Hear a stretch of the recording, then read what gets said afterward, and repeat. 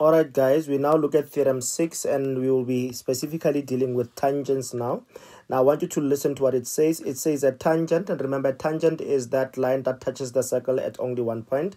A tangent is perpendicular to the radius or the diameter. So what does that mean?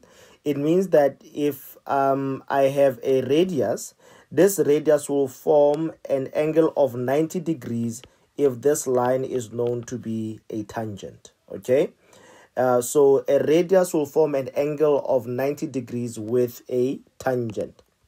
All right.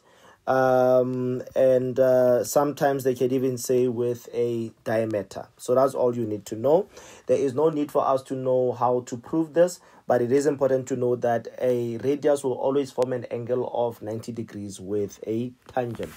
All right, I hope that is good with you. Enjoy.